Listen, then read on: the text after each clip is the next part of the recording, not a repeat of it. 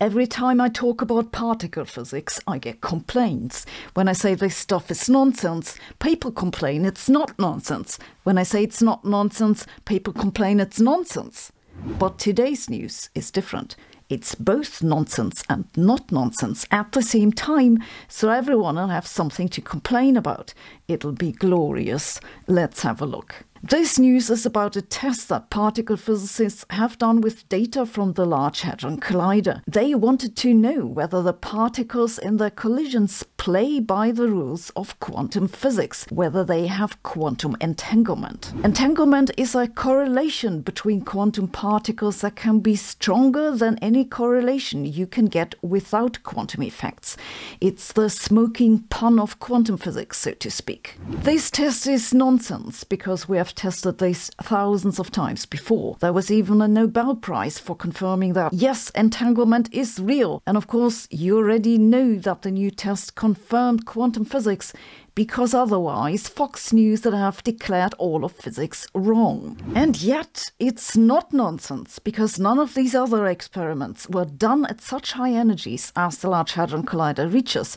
And doing the test at such high energies could reveal the origin of the randomness of quantum mechanics. That wasn't my idea, unfortunately. It came from Gerard 't Hooft. He was awarded the Nobel Prize in Physics in 1999, together with Martinus Wertmann, for his contributions to the development of the Standard Model. But before I tell you what he's been going on about for a few decades now, let me tell you what they did at CERN. The ATLAS collaboration at CERN tested quantum entanglement with pairs of particles, a top quark and an anti-top quark that can be created in proton collisions if the energy is high enough. Quarks have a spin, and what you want to know is how strongly the spin of the top quark is correlated with its anti-top partner. The top quarks are good candidates because they're heavy and short-lived. And since they're short-lived, there isn't enough time for the correlations to be washed out. The correlations get passed onto the particles that the top quarks decay into. They catch these decay products in the detectors and calculate what the spin must have been. They reconstruct the spin values of the original particles and quantify their correlation in a number they call d. If d is smaller than -1/3, then you have true quantum entanglement. And as you can see here, that's what they find indeed. All works as expected. Now, one way you can look at this result is that it's nothing new, boring, boring, boring. But I look at it as a test of an idea that's so underappreciated you've probably never heard of it. It's the idea from Gerard 't Hooft, who I mentioned earlier. He thinks that the randomness of quantum mechanics that we observe in the laboratory has an explanation. It comes from information that's hidden on very short distances in the so-called hidden variables. In tabletop experiments like those typically done for testing quantum physics, you can't see what's going on at very short distances. For that you need a big collider. That's why they built them, because high energies test short distances. No, it's not just because they like really big and expensive machines. At least I don't think so. Somewhat ironically, particle physicists themselves tend to be not excited about testing the foundations of quantum physics. Most of them probably think what 't Hooft says is crazy.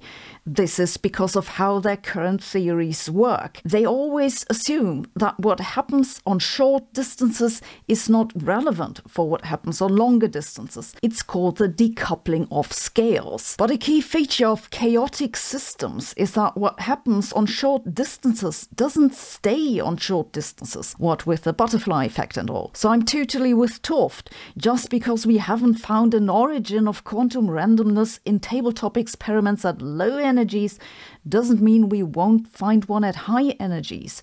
And yes, that'd be an example of what's called a super-deterministic theory. Now, let me be clear, it's not that 't Hooft is saying you can see evidence for that at the Large Hadron Collider.